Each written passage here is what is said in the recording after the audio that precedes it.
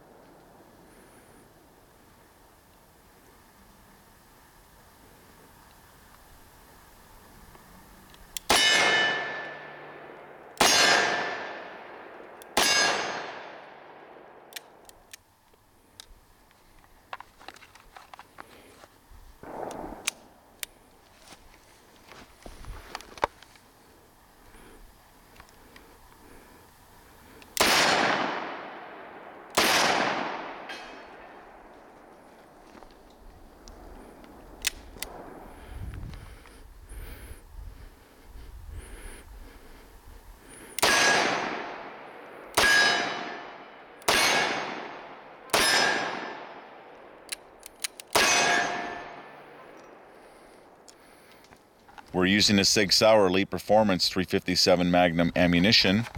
It is 125 grain and it's traveling at 1450 feet per second, so it's moving out pretty good. All right, guys, the 586 L Comp. Beretta Senior was just having some light primer strike issues on our Sig Sauer Elite Performance ammunition, 357 Magnum ammunition, so we'll see if those problems continue. I took the grips off to see if I could screw the screw in to the leaf spring any tighter, and I can't, so that doesn't seem to be the problem. So we may end up having to send this back to Smith.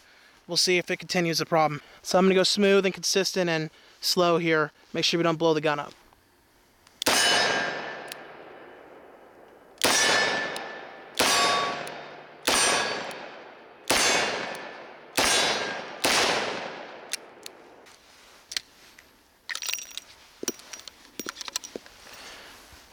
Good to see that was 7. I'm not counting, so yeah. Start counting, mister. Yeah, right.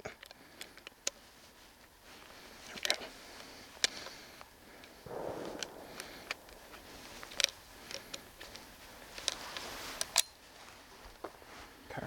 A little bit of single hand.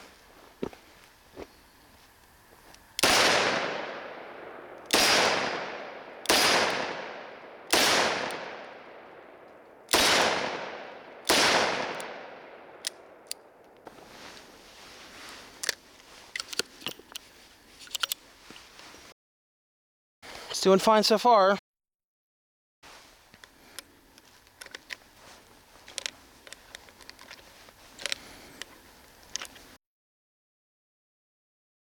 It's a little bit more awkward loading a 7-shot cylinder with speedloaders.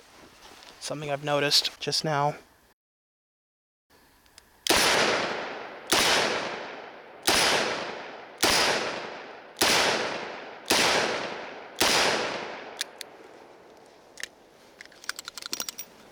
Well, maybe we're good now. Yeah, we'll see. Got 2 more rounds here. Ow. It's burning my hand.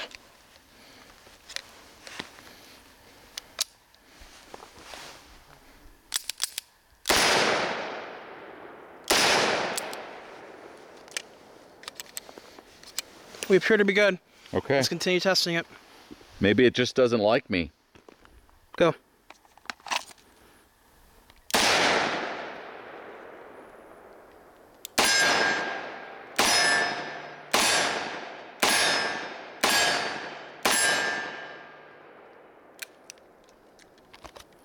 I thought I was empty. I gotta tell you, it handles this 357 Magnum really well, man.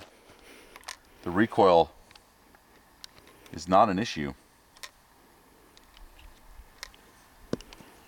Feels like you're shooting almost like a 45 1911.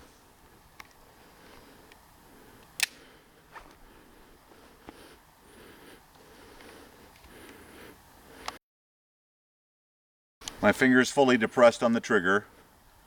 I did a straight back trigger pull and it did the same thing. Yep. All right, I say we call it. we'll contact Smith & Wesson and send it back.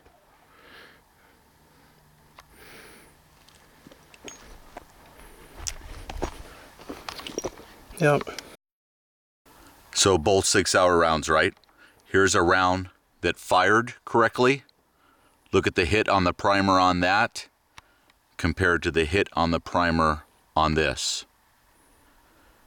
So guys, we've been shooting pistols on camera for 8 years now, and this is the first time we've ever experienced anything like this with Smith & Wesson or anything else. So something's causing it to have a very light hit on the primer, and it caused this round not to go off, along with the 2 previous rounds, if you saw the earlier shooting sessions. So we're done shooting the revolver for right now, and we're going to send the revolver back to Smith & Wesson, and we'll see how long it takes them to fix it and get it back to us.